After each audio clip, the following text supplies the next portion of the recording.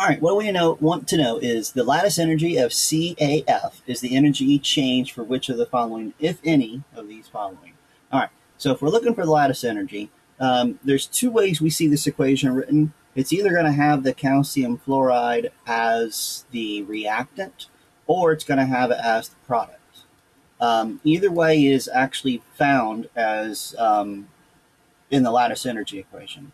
On these, if you look, every single one of these has calcium fluoride as a product, so that's the one we're going to be looking for. Now, what we're going to make calcium fluoride out of, if we're looking at the lattice energy equation, is calcium and fluoride, obviously, but these will be ions, and the ions must be in the gas phase. That is a requirement for it to be a lattice energy equation, and then we just need to balance it by putting a 2 in front of the fluoride, and that matches up with A up there. So that is our answer, looking for ions in the gas phase.